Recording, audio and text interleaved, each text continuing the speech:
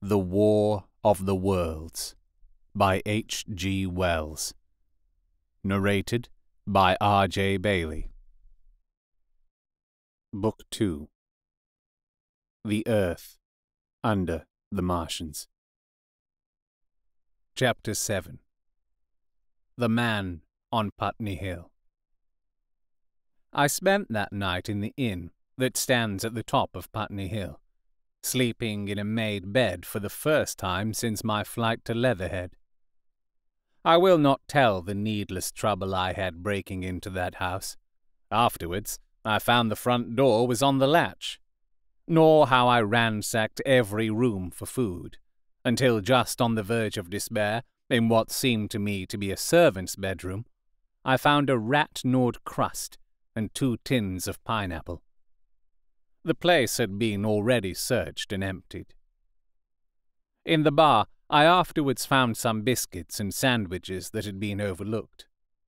The latter I could not eat, they were too rotten, but the former not only stayed my hunger, but filled my pockets. I lit no lamps, fearing some Martian might come beating that part of London for food in the night.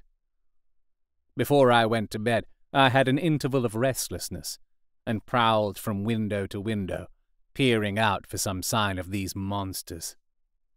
I slept little. As I lay in bed, I found myself thinking consecutively, a thing I do not remember to have done since my last argument with the curate.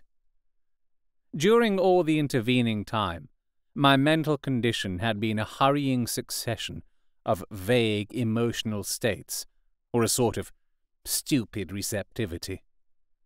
But in the night, my brain, reinforced, I suppose, by the food I had eaten, grew clear again, and I thought.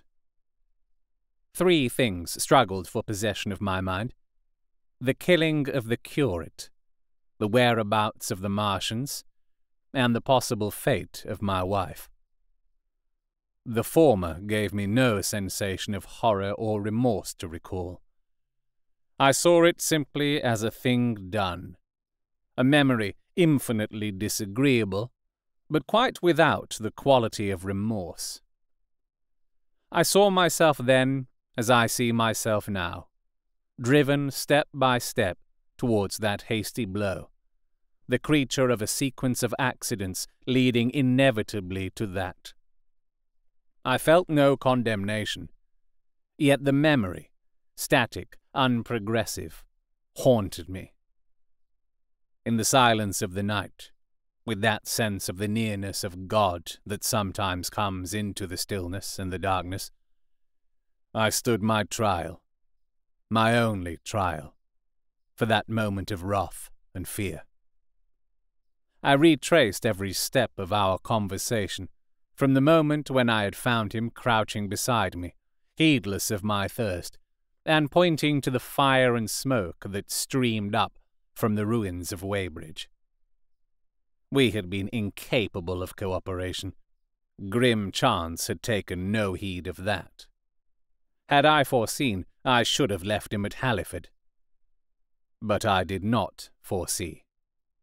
And crime is to foresee and do. And I set this down, as I have set all this story down, as it was. There were no witnesses. All these things I might have concealed. But I set it down, and the reader must form his judgment as he will. And when, by an effort, I had set aside that picture of a prostrate body, I faced the problem of the Martians and the fate of my wife. For the former I had no data. I could imagine 100 things, and so, unhappily, I could for the latter. And suddenly, that night became terrible. I found myself sitting up in bed, staring at the dark. I found myself praying that the heat ray might have suddenly and painlessly struck her out of being. Since the night of my return from Leatherhead, I had not prayed. I had uttered prayers, fetish prayers, had prayed as heathens mutter charms when I was in extremity, But now I prayed indeed, pleading steadfastly and sanely, face to face with the darkness of God. Strange night! Strangest in this, that so soon as dawn had come, I, who had talked with God, crept out of the house like a rat leaving its hiding place, a creature scarcely larger, an inferior animal, a thing that for any passing whim of our masters might be hunted and killed. Perhaps they also prayed confidently to God. Surely, if we have learned nothing else, this war has taught us pity.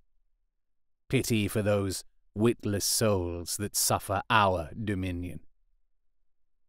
The morning was bright and fine, and the eastern sky glowed pink, and was fretted with little golden clouds. In the road that runs from the top of Putney Hill to Wimbledon was a number of poor vestiges of the panic torrent that must have poured Londonward on the Sunday night after the fighting began. There was a little two-wheeled cart, inscribed with the name of Thomas Lobb, greengrocer, New Malden, with a smashed wheel and an abandoned tin trunk. There was a straw hat trampled into the now hardened mud, and at the top of West Hill a lot of blood-stained glass about the overturned water trough.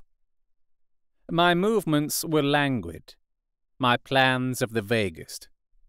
I had an idea of going to Leatherhead, though I knew that there I had the poorest chance of finding my wife.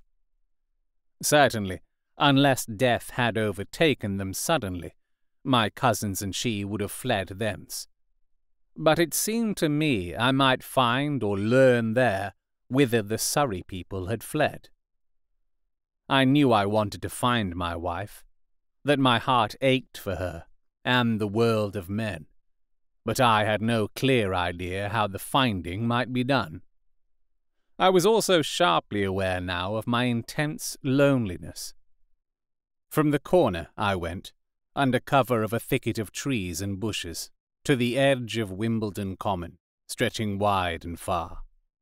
That dark expanse was lit in patches by yellow gorse and broom. There was no red weed to be seen, and as I prowled, hesitating, on the verge of the open, the sun rose, flooding it all with light and vitality. I came upon a busy swarm of little frogs in a swampy place among the trees. I stopped to look at them, drawing a lesson from their stout resolve to live. And, presently, turning suddenly, with an odd feeling of being watched, I beheld something crouching amid a clump of bushes. I stood regarding this. I made a step towards it, and it rose up, and became a man armed with a cutlass. I approached him slowly. He stood silent and motionless, regarding me. As I drew nearer, I perceived he was dressed in clothes as dusty and filthy as my own. He looked, indeed, as though he had been dragged through a culvert. Nearer, I distinguished the green slime of ditches mixing with the pale drab of dried clay and shiny coaly patches. His black hair fell over his eyes, and his face was dark and dirty and sunken, so that at first I did not recognize him. There was a red cut across the lower part of his face. "Stop!" he cried, when I was within 10 yards of him, and I stopped. His voice was hoarse. "Where do you come from?" he said.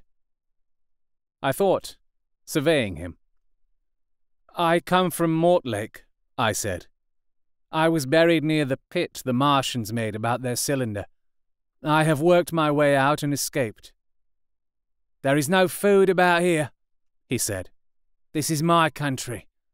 All this hill down to the river and back to Clapham and up to the edge of the common. There is only food for one. Which way are you going?" I answered slowly. "I don't know," I said.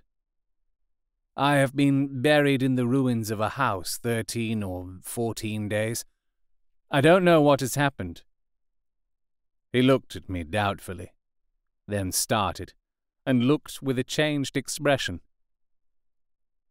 "I've no wish to stop about here," said I. "I think I shall go to Leatherhead, for my wife was there." He shot out a pointing finger.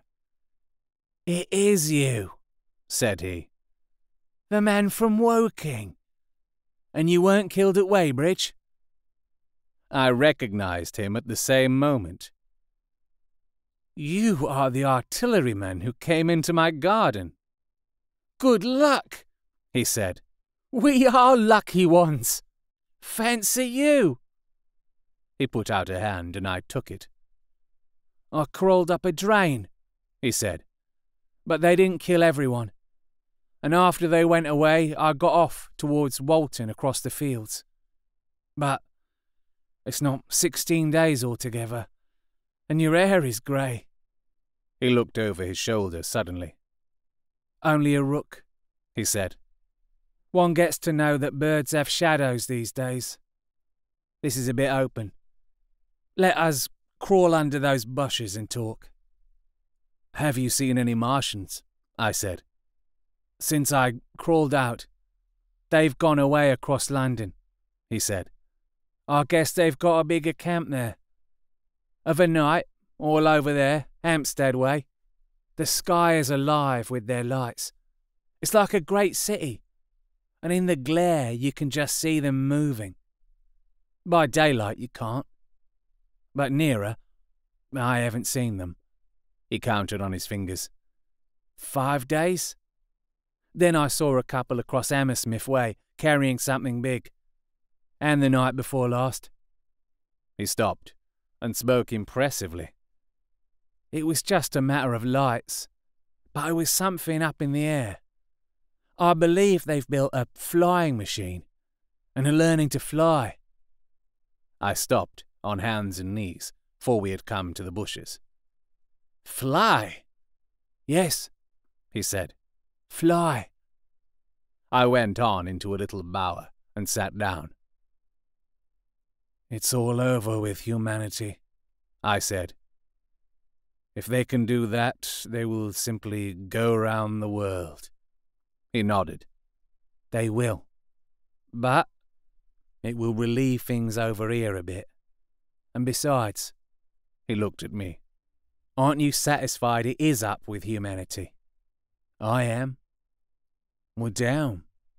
We're beat." I stared. Strange as it may seem, I had not arrived at this fact. A fact perfectly obvious so soon as he spoke. I had still held a vague hope. Rather, I had kept a lifelong habit of mind. He repeated his words. "We're beat." They carried absolute conviction. "It's all over," he said. "They've lost one. Just one. And they've made their footing good and crippled the greatest power in the world. They've walked over us. The death of that one at Weybridge was an accident, and these are only pioneers. They kept on coming. These green stars. I've seen none these 5 or 6 days, but I've no doubt they're falling somewhere every night. Nothing's to be done. We're under. We're beat." I made him no answer. I sat staring before me, trying in vain to devise some countervailing thought. "This isn't a war," said the artilleryman. "It never was a war, any more than there's war between men and ants." Suddenly, I recalled the night in the observatory. "After the 10th shot, they fired no more. At least, until the first cylinder came." "How do you know?" said the artilleryman. I explained. He thought. "Something wrong with the gun?" he said. "But what if there is? They'll get it right again. And even if there's a delay, how can it alter the end? It's just men and ants. There's the ants builds their cities, live their lives, have wars, revolutions, until the men want them out of the way, and then they go out of the way. That's what we are now. Just ants. Only... Yes, I said. We're eatable ants. We sat looking at each other. And what will they do with us? I said. That's what I've been thinking, he said. That's what I've been thinking. After Weybridge, I went south, thinking. I saw what was up. Most of the people were hard at it, squealing and exciting themselves. But I'm not so fond of squealing. I've been in sight of death once or twice. I'm not an ornamental soldier.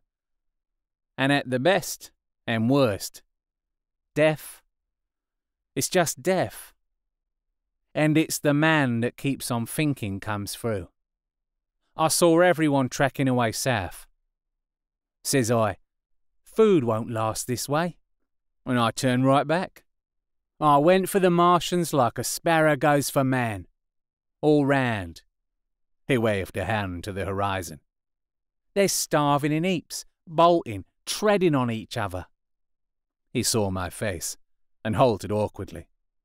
No doubt lots who had money have gone away to France, he said. He seemed to hesitate whether to apologize, met my eyes, and went on.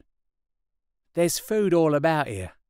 Canned things in shops, wines, spirits, mineral waters, and the water mains and drains are empty. Well, I was telling you what I was thinking.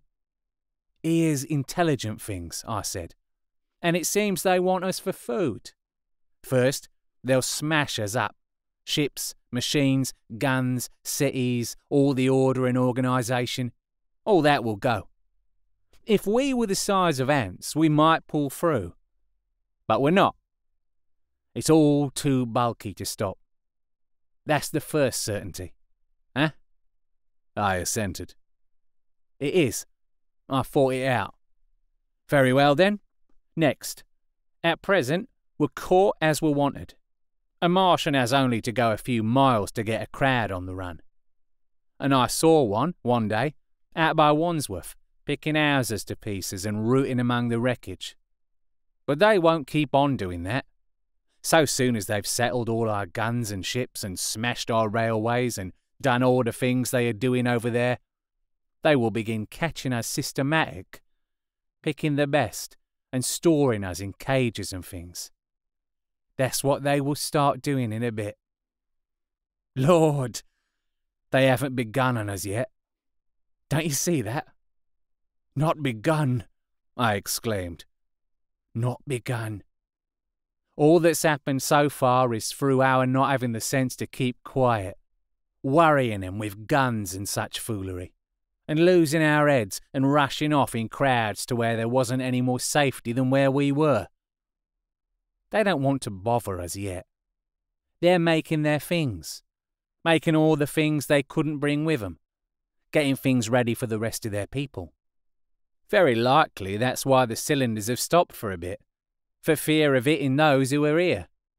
And instead of our rushing about blind, on the owl, or getting dynamite on the chance of busting them up, we've got to fix ourselves up according to the new state of affairs.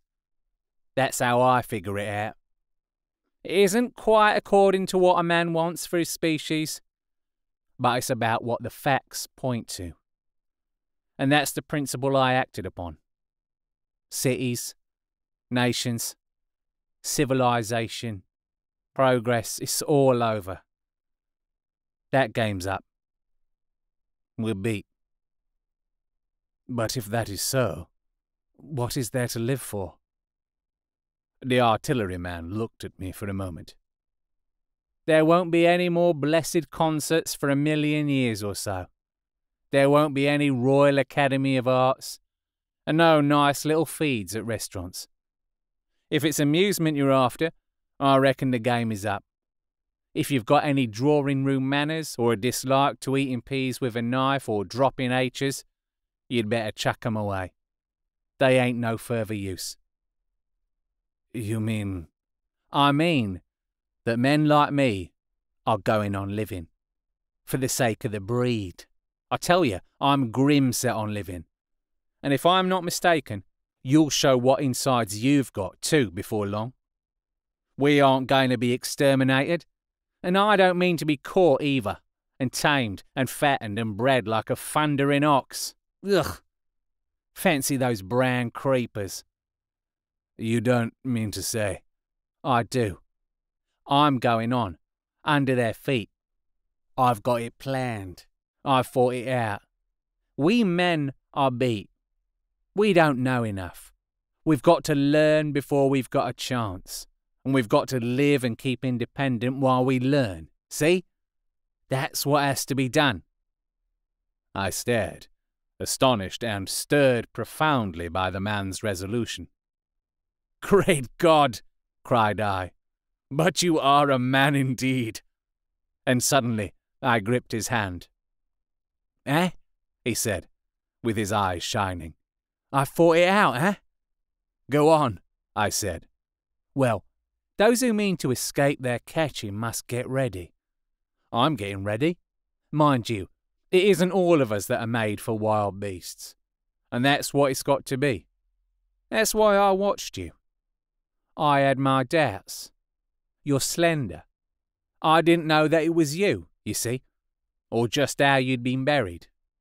All these, the sort of people that lived in these houses and all those damn little clerks that used to live down that way, they'd be no good. They haven't any spirit in them. No proud dreams and no proud lusts. And a man who hasn't one or the other, Lord, what is he but funk and precautions? They just used to skedaddle off to work. I've seen hundreds of them, bit of breakfast in hand, running wild and shining to catch their little season ticket train, for fear they'd get dismissed if they didn't. Working at businesses they were afraid to take the trouble to understand. Skedaddling back for fear they wouldn't be in time for dinner. Keeping indoors after dinner for fear of the back streets, and sleeping with the wives they married, not because they wanted them, but because they had a bit of money that would make for safety in their one little miserable skedaddle through the world. Lives insured and a bit invested for fear of accidents. And on Sundays, fear of the hereafter. As if hell was built for rabbits. Well, the Martians will just be a godsend to these. Nice roomy cages, fattening food, careful breeding, no worry. After a week or so chasing about the fields and lands on empty stomachs, they'll come and be caught cheerful. They'll be quite glad after a bit. They'll wonder what people did before there were Martians to take care of them. And the bar loafers and mashers and singers. I can imagine them.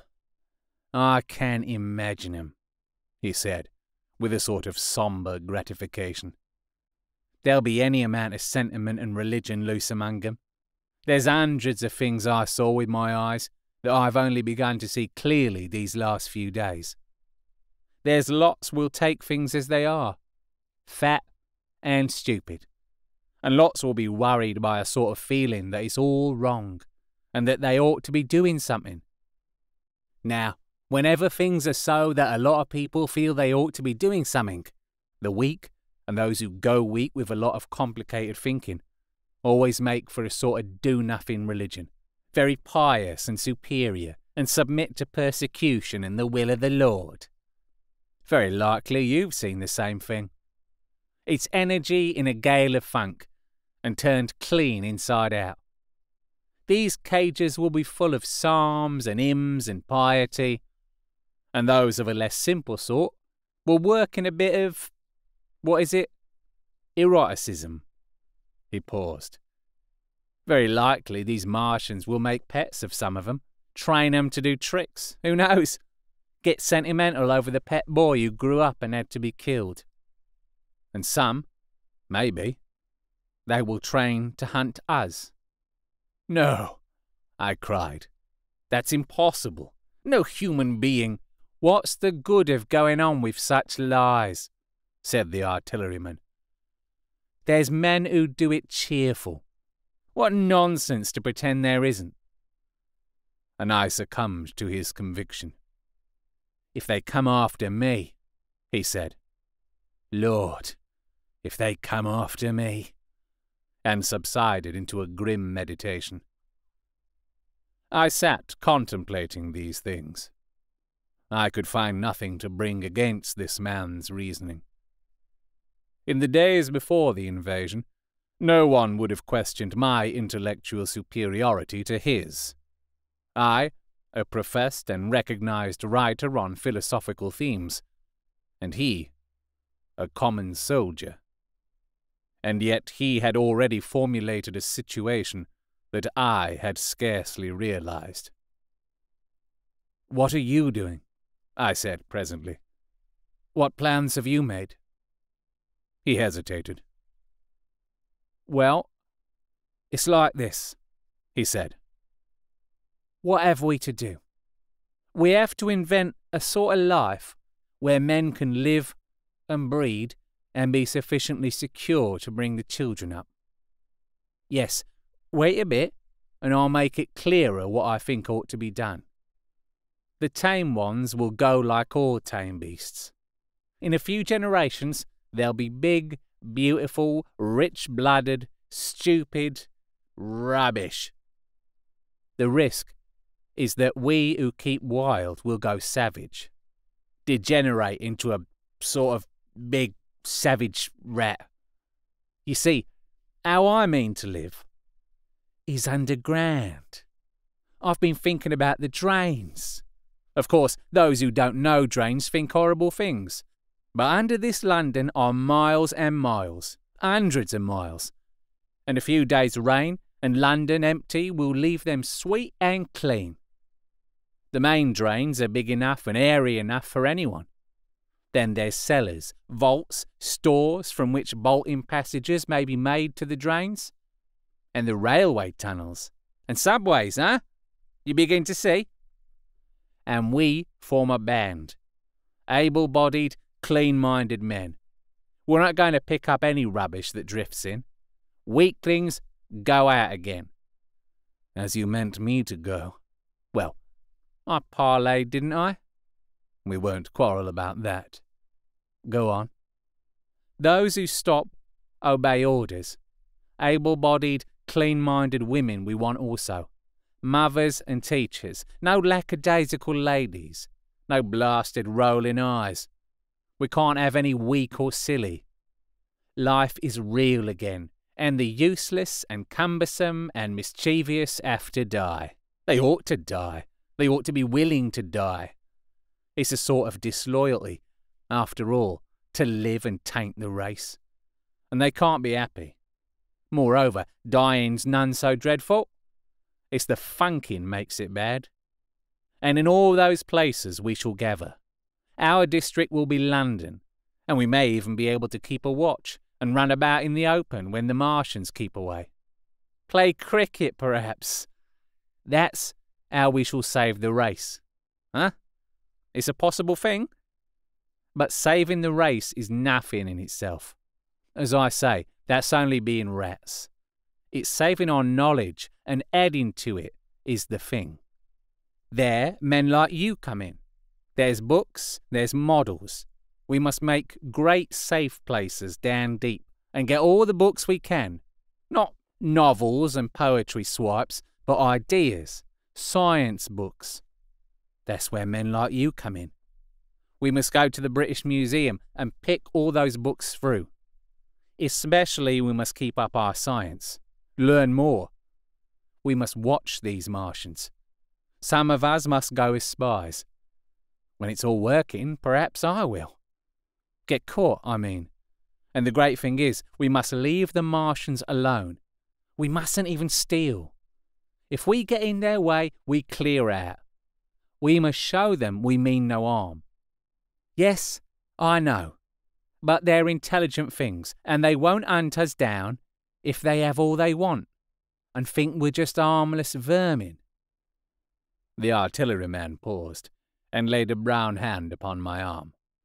After all, it may not be so much we may have to learn before... Just imagine this. 4 or 5 of their fighting machines suddenly starting off, heat rays right and left, and not a Martian in 'em, not a Martian in 'em, but men who have learned the way out. It may be in my time even, those men. Fancy having one of them lovely things with its heat ray wide and free. Fancy having it in control. What would it matter if you smashed to smithereens at the end of the run after a bust like that? I reckon the Martians will open their beautiful eyes. Can't you see them, man? Can't you see them hurrying, puffing and blowing and hooting to their other mechanical affairs? Something out of gear in every case, and swish, bang, rattle, swish. Just as they are fumbling over it, swish comes the heat ray, and behold, man has come back to his own. For a while, the imaginative daring of the artilleryman, and the tone of assurance and courage he assumed, completely dominated my mind. I believed unhesitatingly, both in his forecast of human destiny and in the practicability of his astonishing scheme. And the reader who thinks me susceptible and foolish must contrast his position, reading steadily, with all his thoughts about his subject, and mine, crouching fearfully in the bushes and listening, distracted by apprehension. We talked in this manner through the early morning time, and later crept out of the bushes, and, after scanning the sky for Martians, hurried precipitately to the house on Putney Hill, where he had made his lair. It was the coal cellar of the place, and when I saw the work he had spent a week upon, it was a burrow, scarcely 10 yards long, which he designed to reach to the main drain on Putney Hill.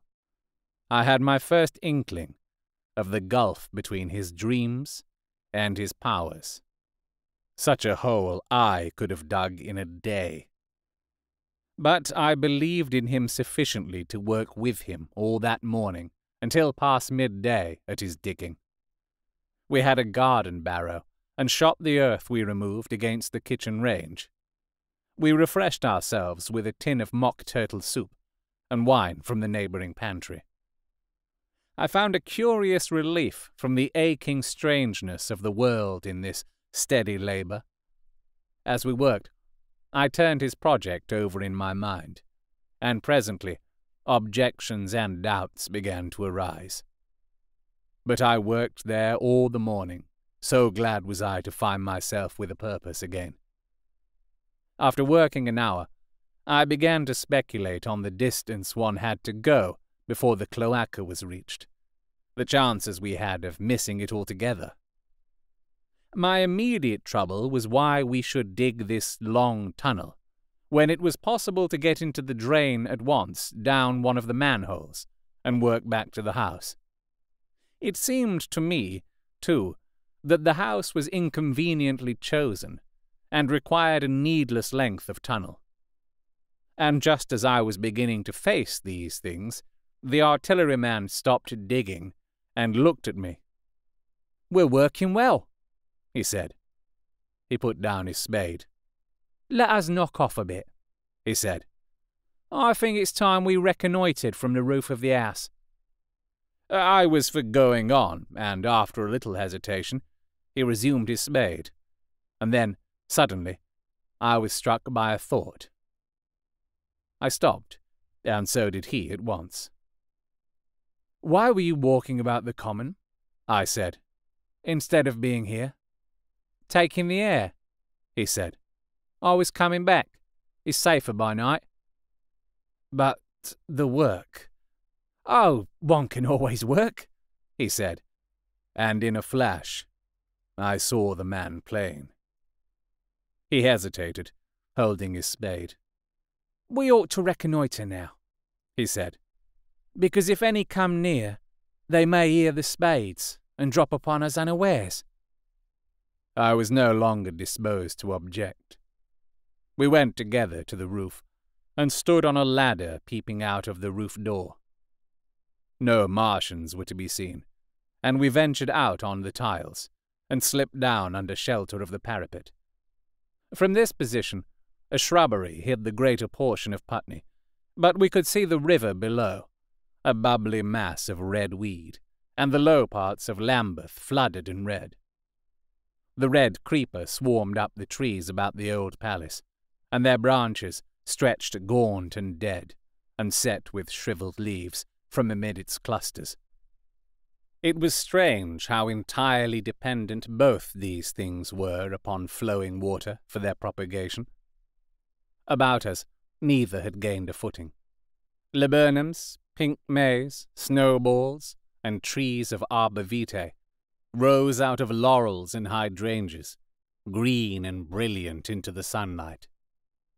Beyond Kensington, dense smoke was rising, and that and a blue haze hid the northward hills. The artilleryman began to tell me of the sort of people who still remained in London.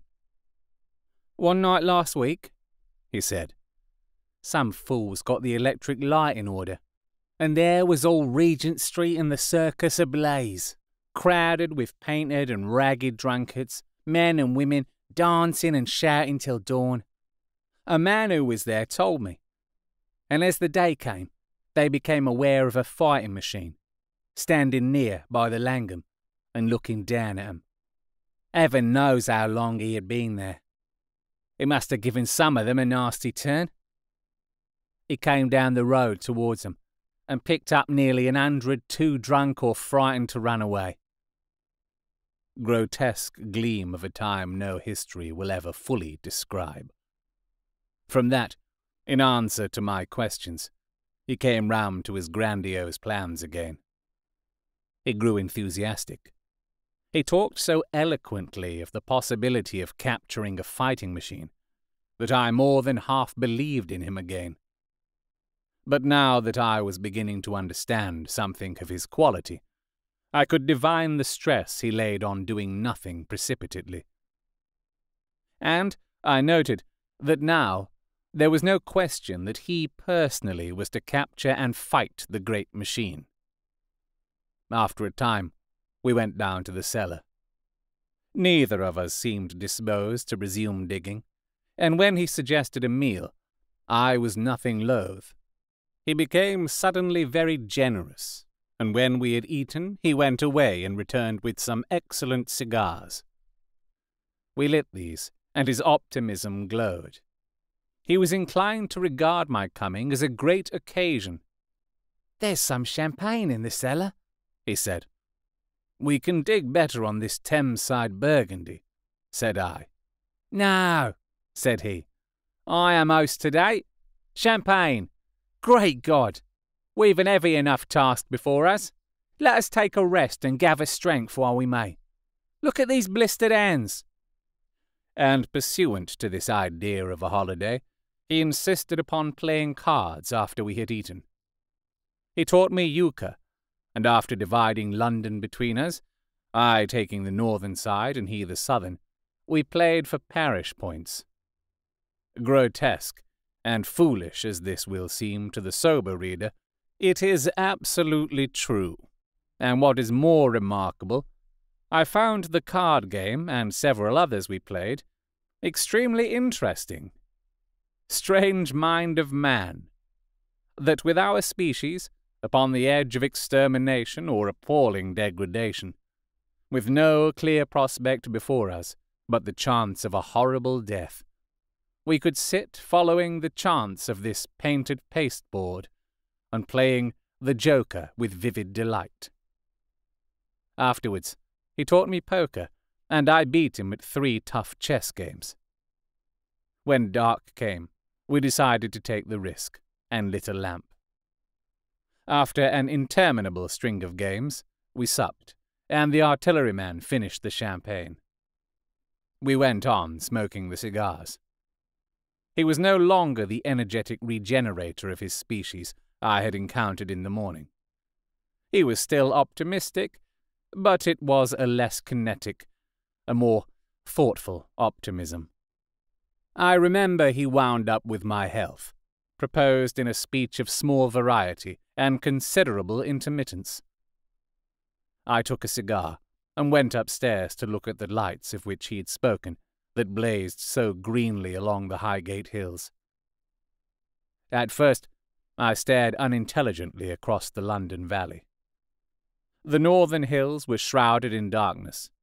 The fires near Kensington glowed redly, and now and then an orange-red tongue of flame flashed up and vanished in the deep blue night.